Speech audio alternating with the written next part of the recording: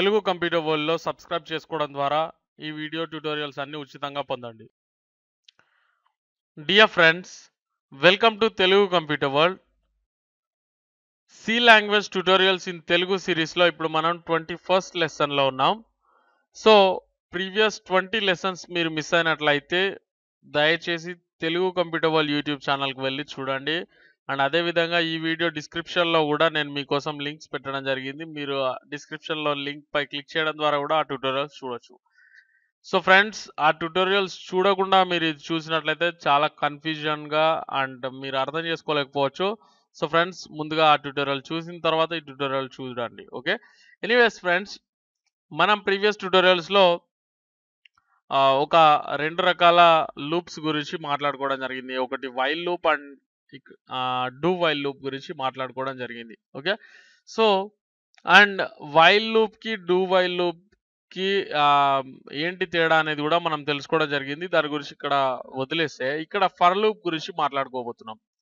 So మరో loop ఎందుకు అని అంటే, ఇక్కడ పర్టికులర్గా మీరు ఎన్నిసార్లు ఒక ప్రోగ్రామ్ని లూప్ చేయాలో తెలిసినప్పుడు ఫర్ లూప్ అనేది చాలా ఉపయోగకరంగా ఉంటుంది. ఓకే, సో ఫర్ లూప్ని యూజ్ చేసి మనం ఏ విధంగా అసలు ఫర్ లూప్ని యూజ్ చేస్తామనేది తెలుసుకోబోయే ముందు ఇక్కడ ఒకసారి గమనిస్తే, ఇక్కడ ఈ హెడర్ ఫైల్స్ గురించి మనం ఆల్రెడీ మాట్లాడుకోవడం జరిగింది. కానీ నేను ఈ 3 హెడర్ ఫైల్స్ని ఇంక్లూడ్ చేశాను.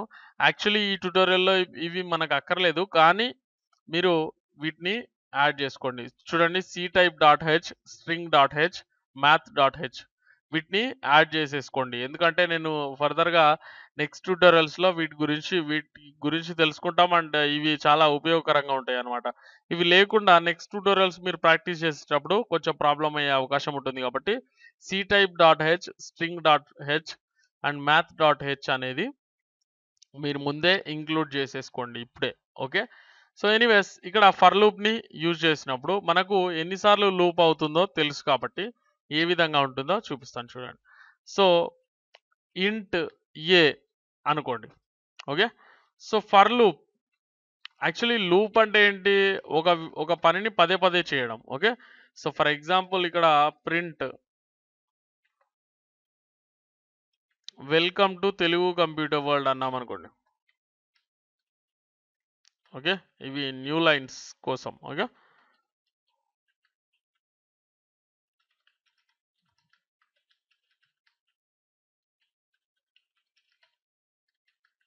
ఈ విధంగా అన్నప్పుడు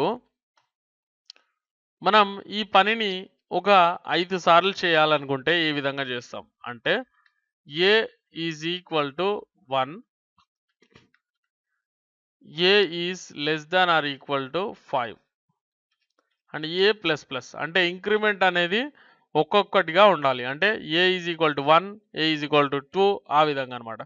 సో ఫ్రెండ్స్, ఇక్కడ 3 ఎక్స్ప్రెషన్స్తో ఈ ఫర్ లూప్ అనేది పనిచేస్తుంది. అండ్ దీన్ని మనం సెమీకోలన్తో డివైడ్ చేస్తాం. ఓకే, ఇక్కడ రాసుకున్న విధంగా ఏ ముందుగా 1 అనుకోవాలి, ఆ తర్వాత 5 లోపు అంటే 5 కానీ అంతకంటే తక్కువ కానీ అయ్యేంత వరకు ఇది లూప్ అయ్యే విధంగా మనం సెట్ చేస్తాం. అండ్ ఇంక్రిమెంటింగ్ అనేది ఏ విధంగా ఉంటుంది? ఒక్కొక్కటిగా యాడ్ అవుతూ ఉంటుంది. ఓకే, సో ఒకసారి చూసినట్లయితే build and run. So welcome to Telugu computer world, welcome to Telugu computer world, ఇది 5 సార్లు అయ్యింది. మీరు కావాలనుకుంటే ఒకసారి ఇక్కడ %d అని పెట్టేసి ఇక్కడ ఏని యూజ్ చేస్తే అది సీరియల్ నంబర్ లాగా కూడా మనకు పనిచేస్తుంది. So 1 Telugu computer world, welcome to Telugu computer world, 2 welcome to Telugu computer world, and 3rd time and 4th time and 5th time, ఈ విధంగా 5 టైమ్స్ అయింది. ఓకే, సో ఫర్ ఎగ్జాంపుల్ ఇక్కడ 100 పెట్టేసి ఇది ఇంక్రిమెంటింగ్ అనేది ఏ ప్లస్ ఈజ్ ఈక్వల్ టు 5 అన్నారు అనుకోండి. అంటే 5 కలుపుతూ వెళ్తుంది అనుకోండి ఆ ఏకి. సో అప్పుడు ఏ విధంగా ఉంటుంది అంటే, చూడండి 96 టైమ్స్ అనేది అదే అయింది. యాక్చువల్లీ 96 టైమ్స్ ఏం కాదు, కానీ ఇంక్రిమెంటింగ్ అనేది ఈ విధంగా ఉందన్నమాట. అంటే 5 యాడ్ చేస్తూ వెళ్తుంది. 1, 6, 11, 16, 21, 26, ఈ విధంగా అనమాట 5 యాడ్ చేస్తూ వెళ్తుంది. సో ఈ విధంగా అది ఇంక్రిమెంటింగ్ అనేది ఉంది దాంట్లో. సో ఈ విధమైన అంటే స్టెప్పింగ్ అనమాట. ఓకే. ఇది ఫిఫ్త్ టైమ్ అంటే 5 సార్లు వదిలేసి ఆరోసారికి మళ్ళీ ప్రింట్ అవుతుంది. ఒకసారి గమనించండి మీరు. చూడండి. ఒకసారి ప్రింట్ అయింది. ఆ తర్వాత ఒక 5 స్టెప్పులనేది అది ఎస్కేప్ చేసేసింది. సో, సిక్స్త్ స్టెప్‌లో అది మళ్ళీ ప్రింట్ అయింది. ఆ తర్వాత మళ్ళీ 11థ్ స్టెప్‌లో, ఆ తర్వాత 16థ్ స్టెప్‌లో, 21st స్టెప్‌లో ఈ విధంగా మనకు 5 స్టెప్పులనేది అది ఆహ్, ఎస్కేప్ చేస్తూ, ప్రింట్ చేస్తూ వస్తుందనమాట. ఓకే. సో, అర్థమైంది గదండీ! ఈ విధంగా ఉంటుంది. సో, ఫ్రెండ్స్ అంటే ఈ విధంగా పర్టిక్యులర్‌గా ఎన్ని సార్లు చేయాలో తెలిసినప్పుడు అండ్ ఎంత ఇంక్రిమెంటింగ్‌తో అది ఉండాలో తెలిసినప్పుడు మనం ఫర్ లూప్‌ని యూజ్ చేయవచ్చు. అయితే ఇది కొంచెం కన్‌ఫ్యూజన్ అనిపిస్తుండొచ్చు మీకు. చాలా కన్‌ఫ్యూజన్‌గా గూడా అనిపిస్తుండొచ్చు కొంతమందికి. నేను మీకు మరింత వివరించే ప్రయత్నం చేస్తాను. సో, ఫర్ ఎగ్జాంపుల్ మీరు చిన్నప్పుడు మీ టీచర్ టేబుల్స్ రాయమని మీకు హోంవర్క్ ఇచ్చి ఉంటుంది గదా! సో, అదే మనం కంప్యూటర్‌లో ప్రోగ్రామింగ్‌ని యూజ్ చేసి రాస్తే ఏ విధంగా ఉంటుందో ఇప్పుడు మనం తెలుసుకుందాం. ఓకే. సో, ఫర్ ఎగ్జాంపుల్ ఏం చేయండంటే ఎయిత్ టేబుల్ అనుకోండి. Okay. Table number 8. Okay. So, eighth టేబుల్‌ని మనం రాయాలనుకుంటే ఓకే.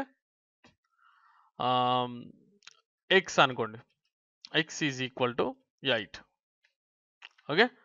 సో, ఇంట్ why is equal to 1.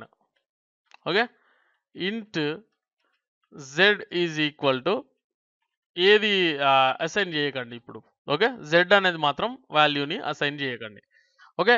So, ఇప్పుడు మనం టేబుల్ నంబర్ 8 లేదా ఎయిత్ టేబుల్‌ని రాయబోతున్నాం. అంటే ఎనిమిదో ఎక్కమండి. ఓకే. మళ్ళీ సార్ తెలుగులో చెప్పట్లేదు అనుకోవద్దు. సో, ఎనిమిదో ఎక్కం మీరు రాస్తుంటే 8 ఎక్కం 8, 8 రెండ్లు 16, 8 మూడులు 24 ఈ విధంగా రాస్తున్నారనుకోండి. సో, అది ఏ విధంగా రాస్తాం మనం ప్రోగ్రామింగ్‌లో. Okay. So, for loop. So, ఈ విధంగా ఉంది. సో, ఇక్కడ ఏం చేయాలంటే జెడ్‌ని ఆధారంగా చేసుకోండి. Okay. Z is equal to ఇక్కడ 1 కాకుండా 8. ఓకే. 8 తోటే స్టార్ట్ అవుతుంది జెడ్. ఓకే. సో, ఆ తర్వాత Z is less than are equal to 80. ఎందుకంటే మనం 8 10లు 80 వరకు రాస్తాం గదా! ఓకే. సో, 10 టైమ్స్ వరకు రాస్తాం. 8 10s ఆర్ 80 వరకు రాస్తాం. ఓకే. జనరల్‌గా చిన్నప్పుడు విషయం. ఓకే. సో, ఫ్రెండ్స్ ఇంక్రిమెంటింగ్ ఏ విధంగా ఉంటుంది? Z plus is equal to 8. Okay. అంతే గదా! సో, ఆ విధంగా అది ఇంక్రిమెంటింగ్ అనేది ఉంటుంది. సో, ఇదొక బ్లూ ప్రింట్‌గా చేసుకొని మనం యూజర్‌కి గూడా ఇన్‌పుట్‌ని ఏ విధంగా యూజర్ ఇన్‌పుట్‌ని తీసుకొని ఏ విధంగా చేస్తామనేది గూడా తెలుసుకుందాం. ఓకే. సో, ఫ్రెండ్స్ ఇక్కడ చూసినట్లయితే ప్రింటింగ్ న్యూ లైన్ మధ్యలో రాసుకుందాం. ఓకే. సో, ఫ్రెండ్స్ 8 ఎక్కం 8 ఒకసారి ఇక్కడ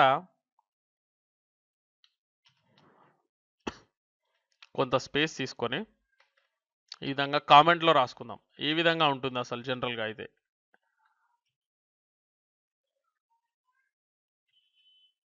ఈ విధంగా ఉంటుంది. అంతే గదండీ! సో, దీన్ని ఆధారంగా చేసుకొని మనం ఇక్కడ రాద్దాం. సో, ఫస్ట్ 8 రావడానికి మనం ఏం చేయాలంటే ఇది ఈ 8 మారకూడదు. యాక్చువల్లీ జెడ్ అనేది 8గా ఉంది కానీ అది మారుతూ ఉంటుంది గదా! సో, మనకు మారని 8 ఎక్కడుంది? ఇక్కడ ఎక్స్ ఉంది. ఓకే. సో, అలాంటప్పుడు %d ఇంటూ ఇది ఎక్స్ కాదు ఇంటూ. ఓకే. ఇక్కడ ఉన్నటువంటి మధ్యలో ఉన్నటువంటి ఇంటూ మార్క్ అన్నమాట. ఓకే. సో, ఆ తర్వాత %d మళ్ళీ. ఓకే. ఎందుకంటే ఇక్కడ ఒక వాల్యూ వస్తుంది. అది మారుతూ ఉంటుంది. ఓకే. 1, 2, 3 ఈ విధంగా వస్తుంది గదా! అది మారుతుంది. అందుకని %d అనేది పెట్టాను. ఆ తర్వాత ఈక్వల్ సైన్. ఆ తర్వాత మళ్ళీ %d ఎందుకంటే ఇది గూడా మారుతూ ఉంటుంది. Okay. Second స్టెప్‌కెళ్ళేసరికి 8 into 2 is equal to 16 అయిపోవాలి. ఓకే. సో, ఇది గూడా మారేటువంటి వేరియబుల్. సో, ఏ విధంగా ఉంటుందంటే ఇక్కడ వేరియబుల్స్ ఎక్స్ ఓకే. అంటే ఇది 8 అన్నమాట. ఓకే. So, X. ఆ తర్వాత వై. ఎందుకంటే 8 ఎక్కం 8 అన్నప్పుడు 1 కదా ఇక్కడ ప్రింట్ అవ్వాల్సింది. సో ఇది 1. ఓకే.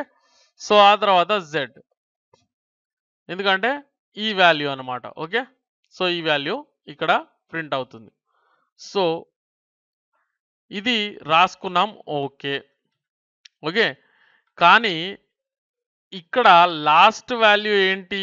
అది మారాలి. 8 తర్వాత 16 తర్వాత 24 ఆ విధంగా మారుతుంది ఇక్కడ. ఓకే. దీన్ని ఆధారంగా చేసుకొని. ఎందుకంటే Z పెట్టాం కదా మనం. సో అది మారుతుంది పర్వాలేదు. కానీ ఇక్కడ మధ్యలో ఉన్నటువంటి వాల్యూ అంటే ఈ వాల్యూ అంటే y 1 ఉంది.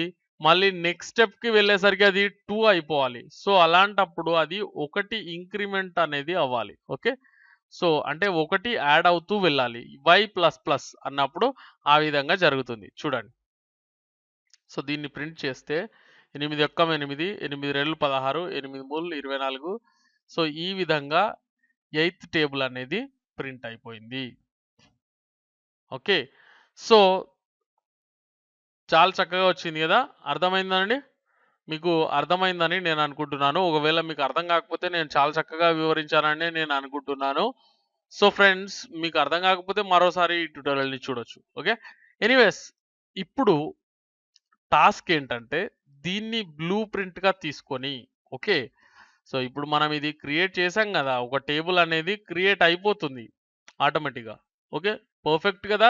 కావాలంటే మీరు క్యాలిక్యులేటర్‌తో క్యాలిక్యులేషన్ చేసి కూడా చూడొచ్చు. మీకు 8దో ఎక్కం వస్తే ఇది ఈజీగా అర్థం చేసుకోవచ్చు. ఓకే.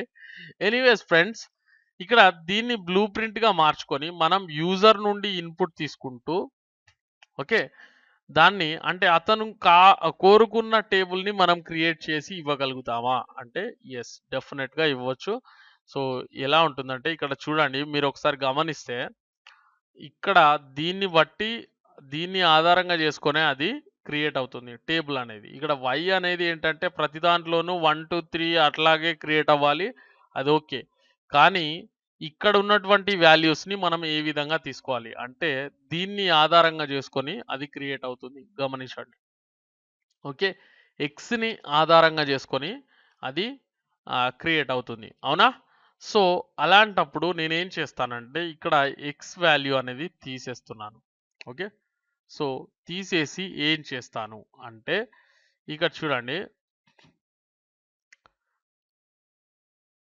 ఇక్కడ ఏం చేస్తానంటే మీరు గమనిస్తే ఇక్కడ x వాల్యూ ఏదైతే ఉండిందో ఓకే. x వాల్యూ ఏదైతే ఉండిందో అదే ఇక్కడుంది. అండ్ ఇక్కడ వచ్చేసరికి x ఇంటూ 10 అయింది ఇది. ఓకే. 80 అంటే అదే కదండీ! సో దాన్ని బ్లూ ప్రింట్‌గా చేసుకొని మనం చేయొచ్చనమాట.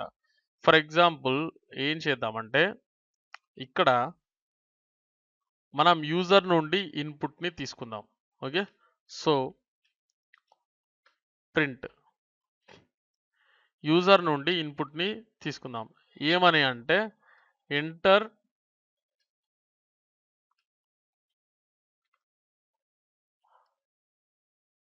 టేబుల్ నంబర్ అందాం. ఓకే.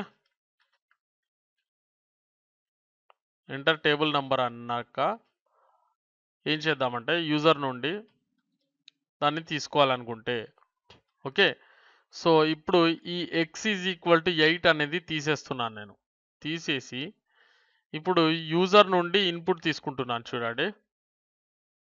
ఓకే. యూజర్ నుండి ఇన్‌పుట్ తీసుకుంటున్నాను. ఫస్ట్ డాటా టైప్ ఏంటి? ఇంటిజర్ కదండీ! %d కామా యాంపర్సండ్ x లోపల అది స్టోర్ అయిపోవాలి. ఓకే. అర్థమవుతుంది కదండీ! సో ఇప్పుడు ఏం చేద్దామంటే ఇది x చేసేద్దాం. ఇది కూడా x చేసేద్దాం. ఓకే. సో ఇక్కడ ఈ వాల్యూ మాత్రం ఏమవుతుందంటే ఇది మరొక ఇంటిజర్‌ని తీసుకుందాం. అంటే ఒక ఇంటిజర్ a అనుకోండి. a is equal to x into 10 అన్నమాట. ఓకే. సో అప్పుడు ఇది దానికి సమానం అయిపోతుంది. ఓకే. సో a అనేది తీసుకున్నాను అనుకోండి. అంటే ఇక్కడ వాల్యూ xకి సంబంధించినటువంటి వాల్యూని మనం యూజర్ నుండి తీసేసుకొని ఓకే. సో దాన్ని ఇక్కడ దీంట్ లోపల అసైన్ చేసేస్తున్నాం అన్నమాట. ఓకే. సో అంటే అతను 5 ఎంటర్ చేశాడు అనుకోండి. ఫర్ ఎగ్జాంపుల్ జరిగే మార్పుని గమనించండి. సో ఆ 5 అనేది ఇక్కడ ఎక్స్ లోపల స్టోర్ అయిపోతుంది. సో స్టోర్ అయిన తర్వాత z ఈజ్ ఈక్వల్ టు ఇక్కడ ఏమవుతుంది 5. ఎక్స్ అంటే 5 అన్నమాట. ఇక్కడ అతను ఏదైతే ఎంటర్ చేశాడో అది. అంటే 5 తోటి స్టార్ట్ అవుతుంది. ఓకే. 5 ఇంటూ 10 ఎంత 50. అంటే z is less than or equal to ఇక్కడ 50 అవుతుంది. ఓకే. ఆ తర్వాత ఇంక్రిమెంటింగ్ ఎంత ఉండాలి అంటే 5 ఉండాలి. That's all. ఓకే. అర్థమైంది కదండి. సో ఈ విధంగా ఉంటుంది. ఈ కామెంట్ మాత్రం అక్కర్లేదు మనకిప్పుడు. ఓకే. సో దీన్ని బ్లూ ప్రింట్‌గా తీసుకొని మనం ఈ విధంగా తీసుకున్నాం. ఒక్క వేరియబుల్‌ని మాత్రం ఎక్స్‌ట్రాగా క్రియేట్ చేసుకున్నాం. ఏంటి? ఈ వేరియబుల్ కూడా అవసరం లేదు ఇక్కడ. x ఇంటూ 10 అని మీరు డైరెక్ట్‌గా ఎంటర్ చేయొచ్చు. కానీ వేరియబుల్ తీసుకుంటే చాలా చక్కగా కనిపిస్తుంది. ఓకే. సో ఎనీవేస్ ఇక్కడ చూడండి. ఇప్పుడు యూజర్ నుండి మనం ఇన్పుట్ అనేది తీసుకుంటున్నాం. ఫర్ ఎగ్జాంపుల్ 5 ఇందాక చెప్పుకున్నట్టు. సో ఫిఫ్త్ టేబుల్ అనేది క్రియేట్ అయింది చూడండి. 5 1 ఈజ్ 5, 5 2 జా 10, 5 3 జా 15. ఆ విధంగా 5 10 జా 50 వరకు ఆటోమేటిక్‌గా క్రియేట్ చేసి ఇచ్చింది మనకు. ఓకే. సో మరోసారి టెస్ట్ చేద్దాం. నైన్త్ టేబుల్ అనుకోండి. మీరు ఏ టేబుల్ అయినా క్రియేట్ చేయొచ్చు. యూజర్ ఏ నంబర్ ఎంటర్ చేస్తే ఆ నంబర్‌కి సంబంధించిన టేబుల్ అనేది మనకు క్రియేట్ చేసి ఇస్తుంది మీ యొక్క ప్రోగ్రామ్. ఓకే. సో దీన్ని బాగా ప్రాక్టీస్ చేయండి. ఓకే. దీన్ని బాగా ప్రాక్టీస్ చేయండి. ఇలాంటి ప్రోగ్రామ్స్ ఎన్నో మనం ఇక్కడ నేర్చుకొని క్రియేట్ చేయబోతున్నాం. సో ఫ్రెండ్స్ చాలా చక్కగా స్టెప్ బై స్టెప్ అర్థం చేసుకుంటూ వెళ్తే గనక మీకు చాలా ఈజీగా ఉంటుంది ఇది.